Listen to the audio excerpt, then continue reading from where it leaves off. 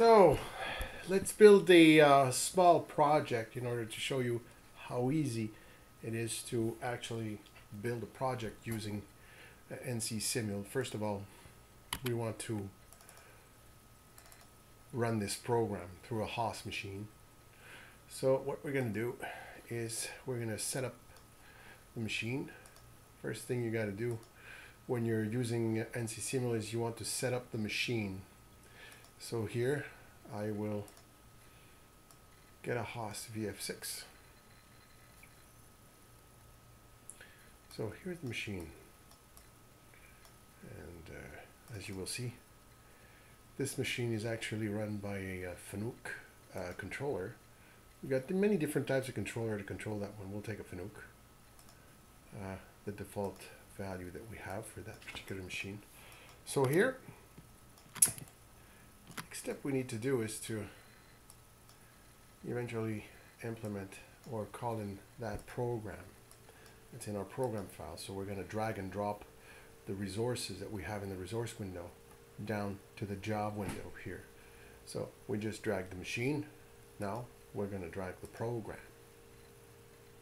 So here's the program we're talking about. And as you will see here,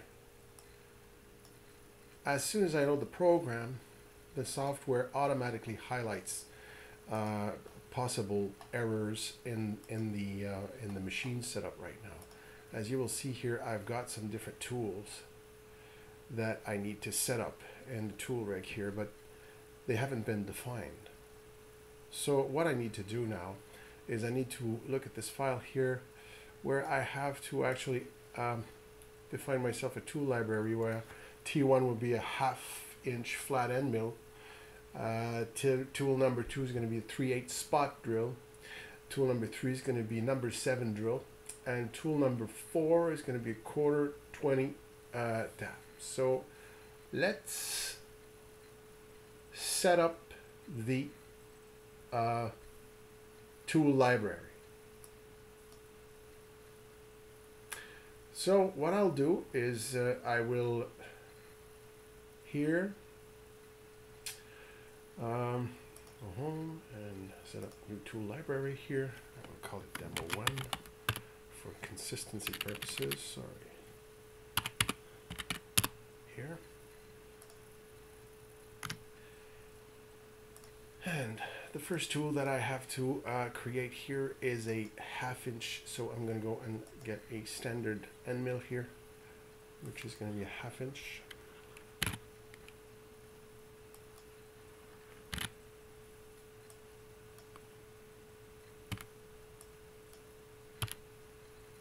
So you see here, as soon as I define the different dimensions of my tool, it's very easy to set this up. You literally choose the type of tool you want to program, and there you go.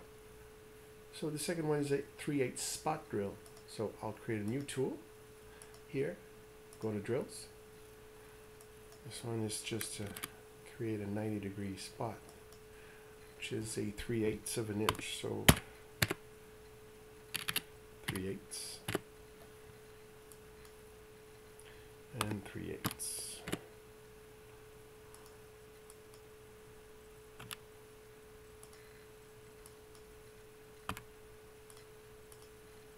And here's my spot drill. Save this. Create another one here, which is going to be a number 7 drill, which is a 0.201 inches. So here, 0.201. That's it. And last but not the least, we're going to put in a tap. That's going to be the last tool to actually perform the last operation in that program here. So I go to my taps here, and it's a 0.25.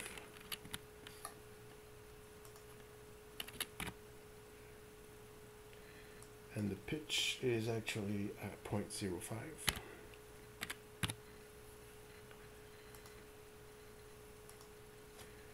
There we go.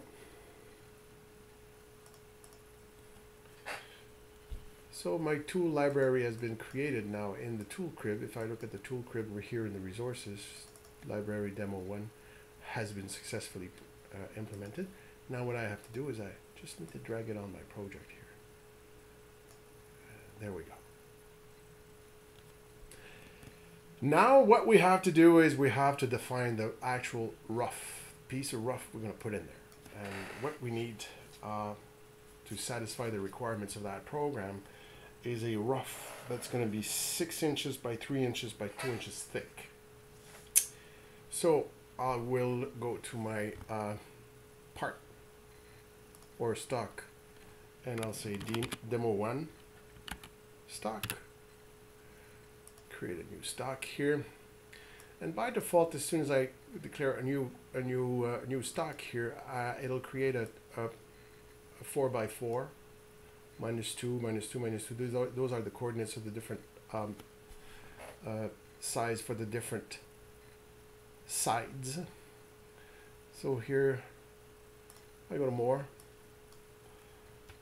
I'll put the 0 on the XY corner, so this will be my 0 position here on the top of the part right here. If you see here now, this is where I've put the 0 reference. This is very important to locate that reference, because you're going to use that to actually define the G54 when you start your program, and you want that 0 reference to be used later on, and I'll show you where that's used. So here, this is going to be like a 6 inch, and I'm going to add in a 3 inch here.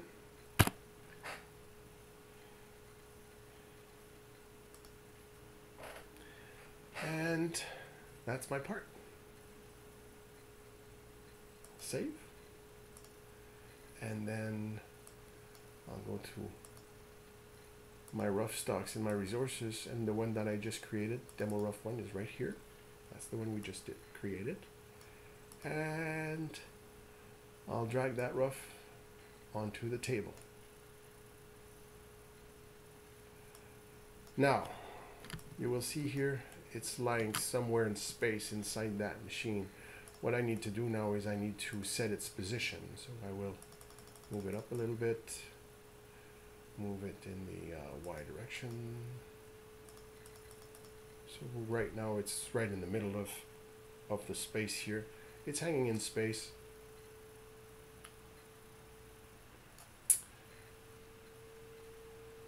Now,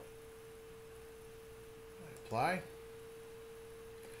So I've got my tools, I've got my rough, and I've got my program.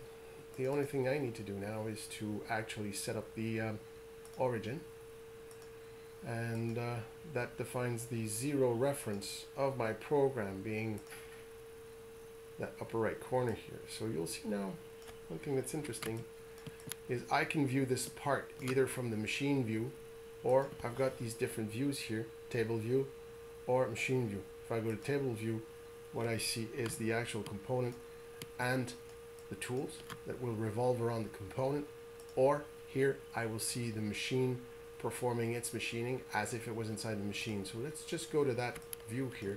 That view is a bit simpler.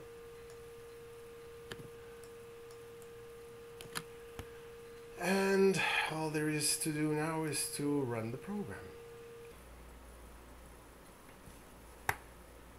Let's now start the simulation. So here I have the bar for the speed to control the speed of the simulation. I'll set it up right to here. This gives good results usually. And reset the simulation. Make sure we're starting at the beginning. And let's just start it. So here you will see that tool coming down. Every time I see a big yellow line here, that's the path that's being created here in the G code. So we're following the G code here on this side.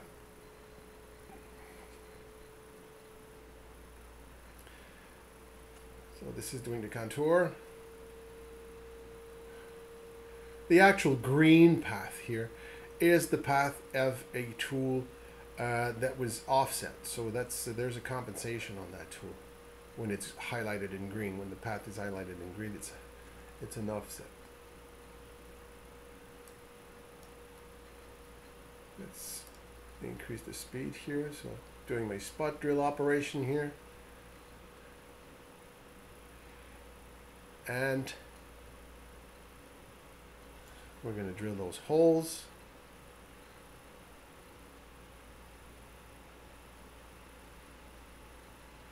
And now we're going to tap those holes.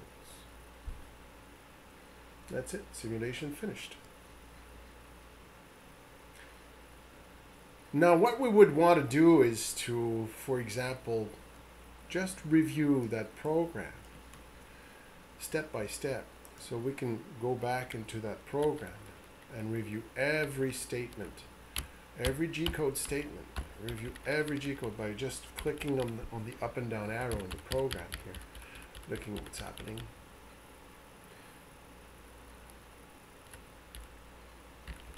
So you see here I can got my G41 here with that offset I was talking about. It goes the other way around too.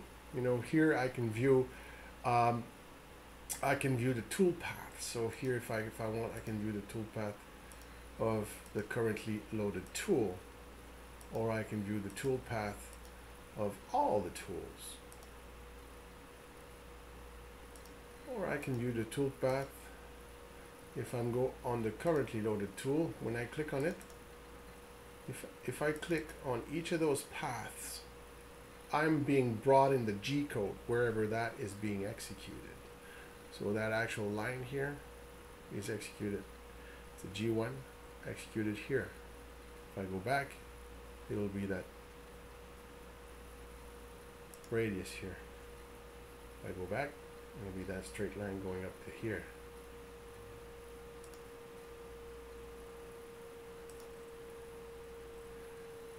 So this is how you can navigate.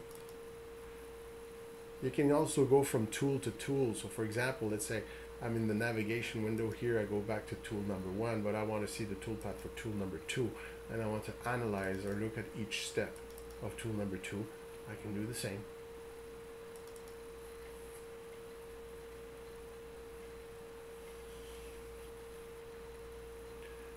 Very useful for following the program.